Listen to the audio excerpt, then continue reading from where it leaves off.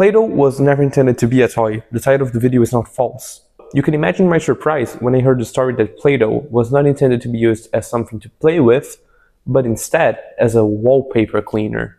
It all started in the 1930s, when Noah McVicker, a man from Cincinnati, Ohio, was working at Kuto Products. He came up with the brilliant idea of making a putty-like substance that could clean coal residue from wallpapers. But with the end of World War II, the world started to transition from coal-based home heating to gas-based, which in turn decreased the amount of soot in the walls. The company started scrambling for new ideas and projects to get back on the shelves like they used to. That's when McVicker's nephew, Joe McVicker, joined Kuto to try to help them.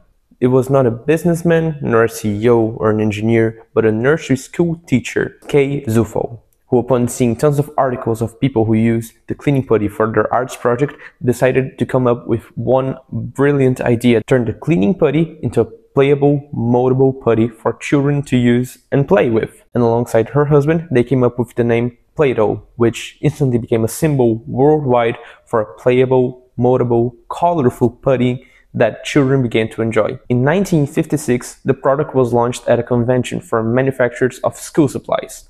2 years later, the company registered a 3 million sales figure, and by 1964, they had sold items to Britain, France, and Italy, showing the business world that maybe fancy titles and big careers aren't everything, that ordinary people can be amazing in all fields.